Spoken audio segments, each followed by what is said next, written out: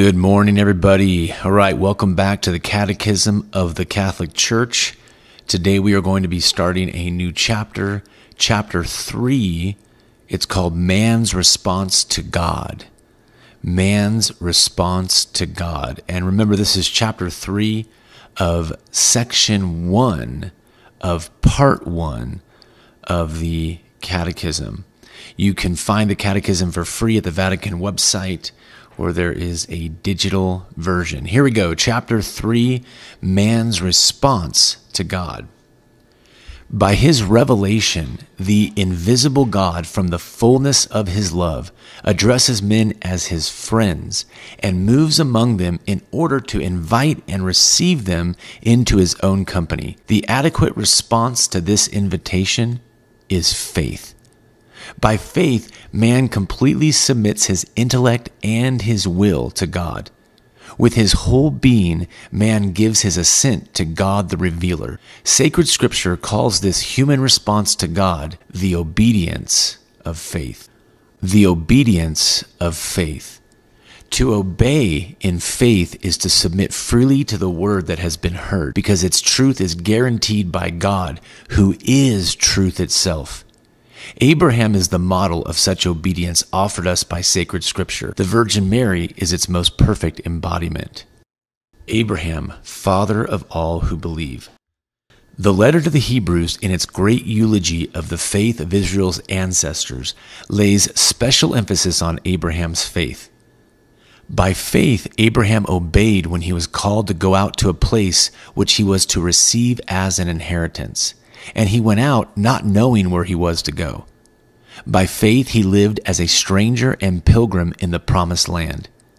By faith Sarah was given to conceive the son of the promise. And by faith Abraham offered his only son in sacrifice. Abraham thus fulfills the definition of faith in Hebrews 11:1. Faith is the assurance of things hoped for, the conviction of things not seen. Abraham believed God, and it was reckoned to him as righteousness. Because he was strong in his faith, Abraham became the father of all who believe. The Old Testament is rich in its witness to this faith. The letter to the Hebrews proclaims its eulogy of the exemplary faith of the ancestors who received divine approval. Yet God had foreseen something better for us. The grace of believing in his Son Jesus, who is the pioneer and perfecter of our faith. Mary, blessed is she who believed. The Virgin Mary most perfectly embodies the obedience of faith.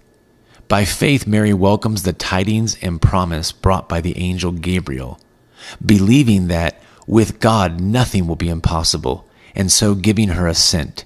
She said, "Behold, I am the handmaid of the Lord. Let it be done to me according to your word." Elizabeth greeted her, "Blessed is she who believed that there would be a fulfillment of what was spoken to her from the Lord. It is for this faith that all generations have called Mary blessed." Throughout her life and until her last ordeal, when Jesus, her son, died on the cross, Mary's faith never wavered. She never ceased to believe in the fulfillment of God's word. And so the Church venerates in Mary the purest realization of faith. I know whom I have believed, to believe in God alone. Faith is first of all a personal adherence of man to God. At the same time and inseparably, it is a free assent to the whole truth that God has revealed. As personal adherence to God and assent to his truth, Christian faith differs from our faith in any human person. It is right and just to entrust oneself wholly to God and to believe absolutely what God says. It would be futile and false to place such faith in a creature. To believe in Jesus Christ, the Son of God. For a Christian, believing in God cannot be separate from believing in the one he sent, his beloved Son, in whom the Father is well pleased. God tells us to listen to him. The Lord himself said to his disciples, "Believe in God, believe also in me." We can believe in Jesus Christ because he is himself God, the Word made flesh. No one has ever seen God. The only Son who is in the bosom of the Father, he has made him known. Because he has seen the Father, Jesus Christ is the only one who knows him and can reveal him. To believe in the Holy Spirit. One cannot believe in Jesus Christ without sharing in his Spirit. It is the Holy Spirit who reveals to men who Jesus is. For no one can say Jesus is Lord except by the Holy Spirit, and he is the one who searches everything, even the depths of God. No one comprehends the thoughts of God except the Spirit of God. Only God knows God completely. We believe in the Holy Spirit because he is God. The characteristics of faith. Faith is a grace. When St. Peter confessed that Jesus is the Christ, the Son of the living God, Jesus declared to him that this revelation did not come from flesh and blood, but from my Father who is in heaven. Faith is a gift of God, a supernatural virtue infused by God. Before this faith can be exercised, man must have the grace of God to move and assist him. He must have the interior helps of the Holy Spirit, who moves the heart and converts it to God. The Holy Spirit opens the eyes of the mind and makes it easy for all to accept and believe the truth. Faith is a human act. Believing is possible only by grace and the interior helps of the Holy Spirit. But it is no less true that believing is also an authentically human act. Trusting in God and cleaving to the truths that God has revealed is contrary neither to human freedom nor to human reason. Think about it. Even in human relationships, it is not contrary to our dignity for us to believe what other persons tell us about themselves and their intentions, or to even trust their promises. For example, when a man and a woman marry, they share a communion of life with one another. If this is so, still less is it contrary to our dignity to yield by faith the full submission of intellect and will to God who reveals, and to share in an interior communion with him. So what they're saying is that although the Holy Spirit must move in our hearts, it's still an act of the human will to trust God by faith, the same way you would trust a person when they say, I do till death do us part. It's an act of trust and faith. It's a human act. In faith, the human intellect and will cooperate with divine grace. Believing is an act of the intellect assenting to the divine truth by command of the will moved by God through grace. I'm going to read that again. In faith, the human intellect and will cooperate with divine grace. Believing is an act of the intellect assenting to the divine truth by command of the will moved by God through grace. So powerful. One last time. In faith, the human intellect and will cooperate with divine grace. Believing is an act of the intellect assenting to the divine truth by command of the will, which is moved by God through grace. Faith and understanding. What moves us to believe is not the fact that revealed truths appear as true and intelligible in the light of our natural reason. We believe because of the authority of God himself who reveals them, who can neither deceive nor be deceived, so that the submission of our faith might nevertheless be in accordance with reason. God willed that external proofs of his revelation should be joined to the internal helps of the Holy Spirit. Thus, the miracles of Christ and the saints, prophecies, the church's growth in holiness, and her fruitfulness and stability are the most certain signs of divine revelation adapted to the intelligence of all. They are motives of credibility, which show that the assent of faith is, quote, by no means a blind impulse of the mind. Going to have to read that one more time because it is so good. What moves us to believe is not the fact that revealed truths appear as true and intelligible in the light of our natural reason. We believe because of the authority of God himself who reveals them. and he can neither deceive nor be deceived. So that the submission of our faith might nevertheless be in accordance with reason, God has also willed that external proofs of his revelation should be joined to those internal helps of the Holy Spirit. Thus the miracles of Christ and the saints, prophecies, the church's growth and holiness, and her fruitfulness and stability are the most certain signs of divine revelation, adapted to the intelligence of all. They are motives of credibility, which show that the assent of faith is by no means a blind impulse of the mind. So faith is actually reasonable. God not only reveals himself by the grace of the Holy Spirit, which allows us to believe, but then when we cooperate, God has also willed that there was external proofs, so that it's not just a blind impulse of the mind. And those external proofs are Christ's miracles, saints' miracles, miracles we see, prophecies, church's growth and holiness, and her faithfulness and stability. Love it. Faith is certain. It is more certain than all human knowledge because it is founded on the very word of God, who cannot lie. To be sure, revealed truths can seem obscure to human reason and experience, but the certainty that the divine light gives is greater than that which the light of the natural reason gives. 10,000 difficulties do not make one doubt. Faith seeks understanding. It is intrinsic to faith that a believer desires to know better the one in whom he has put his faith and to understand better what God has revealed. A more penetrating knowledge will in turn call forth a greater faith, increasingly set afire by love. The grace of faith opens the eyes of your hearts to a lively understanding of the contents of revelation, that is, of the totality of God's plan and the mysteries of faith, and of faith's connection with each other and with Christ, the center of the revealed mystery. The same Holy Spirit constantly perfects faith by his gifts, so that revelation may be more and more profoundly understood. In the words of St. Augustine, I believe in order to understand, and I understand the better I believe. Faith and science.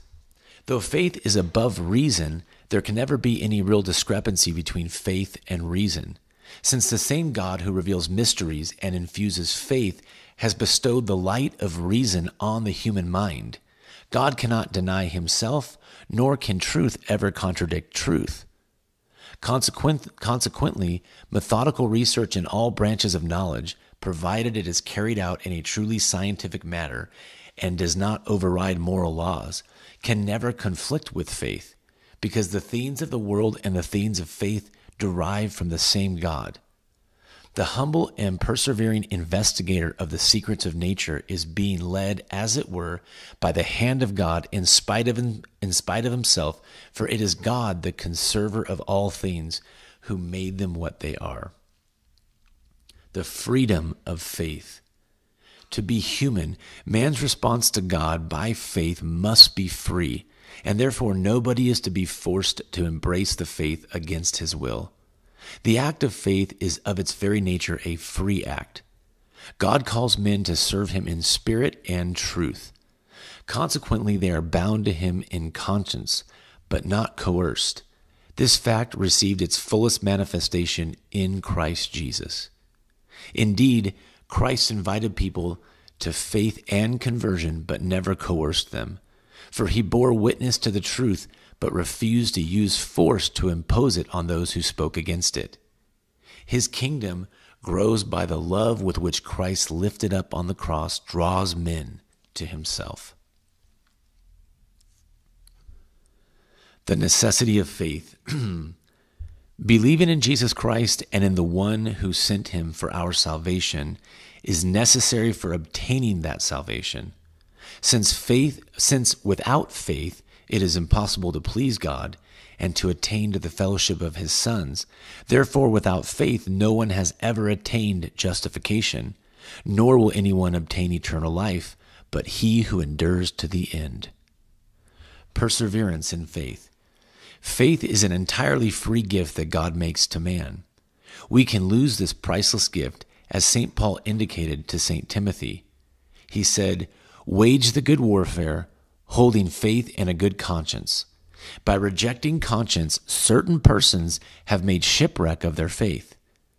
To live, grow, and persevere in the faith until the end, we must nourish it with the Word of God. We must beg the Lord to increase our faith. It must be working through charity, abounding in hope, and rooted in the faith of the church. Faith, the beginning of eternal life.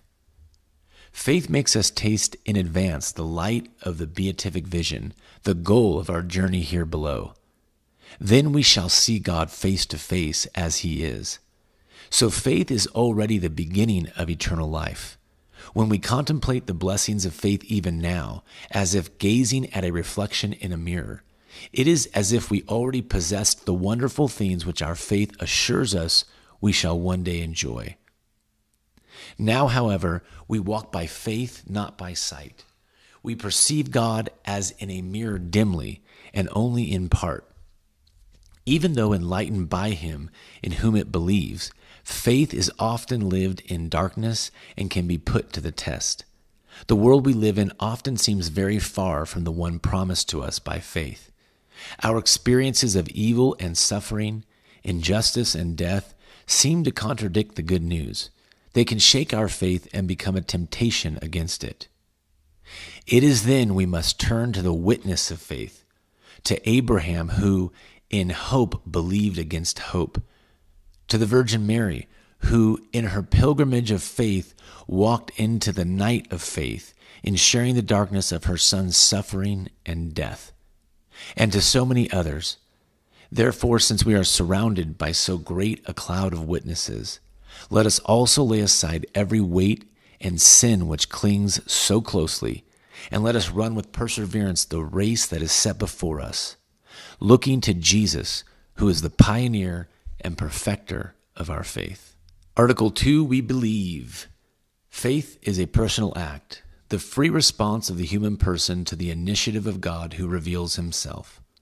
But faith is not an isolated act. No one can believe alone, just as no one can live alone. You have not given yourself faith as you have not given yourself life. The believer has received faith from others and should hand it on to others. Our love for Jesus and for our neighbor impels us to speak to others about our faith. Each believer is thus a link in the great chain of believers. I cannot believe without being carried by the faith of others, and by my faith I help support others in the faith. I believe is the faith of the church professed personally by each believer, principally during baptism. We believe is the faith of the church confessed by the bishops assembled in council, or more generally by the liturgical assembly of believers. I believe is also the church, our mother, responding to God by faith as she teaches us to say both I believe and we believe. Lord, look upon the faith of your church. It is the church that believes first and so bears, nourishes, and sustains my faith. Everywhere it is the church that first confesses the Lord. Throughout the world, the Holy Church acclaims you as we sing in the hymn Te Deum. With her and in her, we are won over and brought to confess, I believe, we believe. It is through the church that we receive faith and new life in Christ by baptism. In the Ritual Romanum, the minister of baptism asks the catechumen, what do you ask of God's church? And the answer is, faith. What does faith offer you?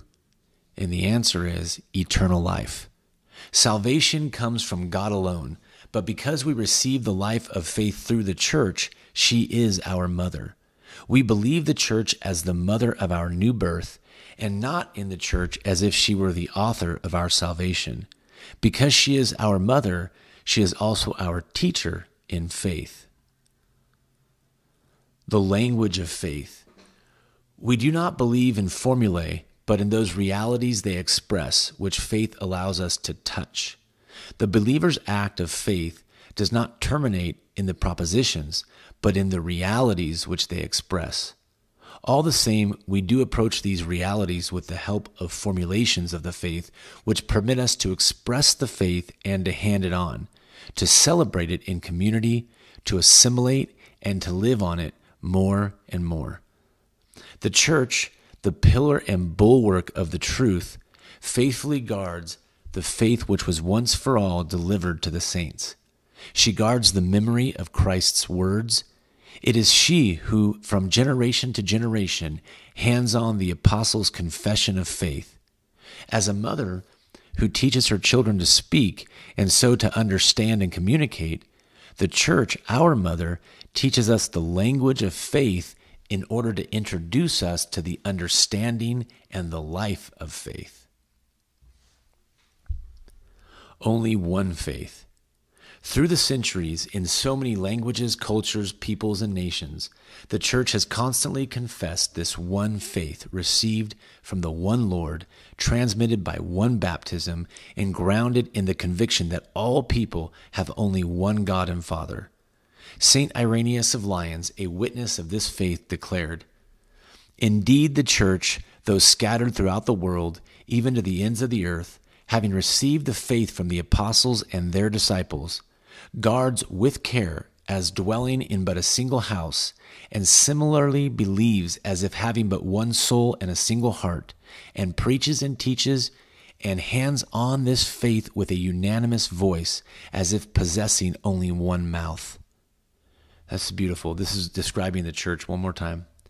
"Indeed, the church, though scattered throughout the world, even to the ends of the earth, having received the faith from the apostles and their disciples, guards this preaching and faith with care, as well as dwelling in but a single house, and similarly believes as if having but one soul and a single heart, and preaches, teaches, and hands on this faith with a unanimous voice, as if possessing only one mouth." So beautiful.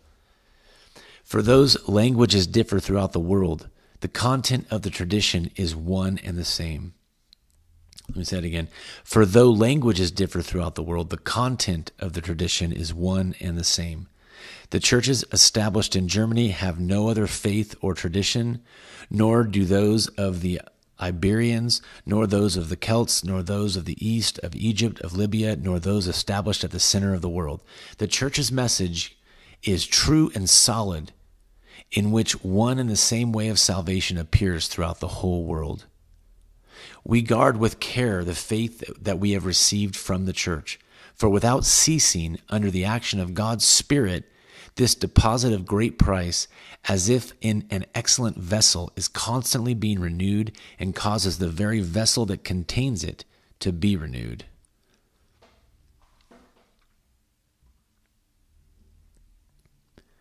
In brief, so summing this up, faith is a personal adherence of the whole man to God who reveals himself. It involves an assent of the intellect and will to the self-revelation God has made through his deeds and words. To believe has thus a twofold reference, to the person and to the truth. To the truth by trust in the person who bears witness to it. We must believe in no one but God, the Father, the Son, and the Holy Spirit. Faith is a supernatural gift from God. In order to believe, man needs the interior helps of the Holy Spirit. But believing is a human act, conscious and free, corresponding to the dignity of the human person. Believing is an ecclesial act. The church's faith precedes, engenders, supports, and nourishes our faith. The church is the mother of all believers. No one can have God as a father who does not have the church as their mother. We believe all that which is contained in the Word of God, written or handed down, and which the church proposes for belief as divinely revealed. Faith is necessary for salvation. The Lord himself affirms, "He who believes and is baptized will be saved, but he who does not believe will be condemned." Faith is a foretaste of the knowledge that will make us blessed in the life to come. Wow, that was so good. I would encourage people to reread or re-listen to this 5, 6, 7, 8, 9, 10 times. I mean, this is a powerful, powerful chapter 3 and 2 articles. Unbelievable. I'm going to go back and re-listen and reread myself. Hope you guys are having a great day. We'll give you another daily dose tomorrow. God bless.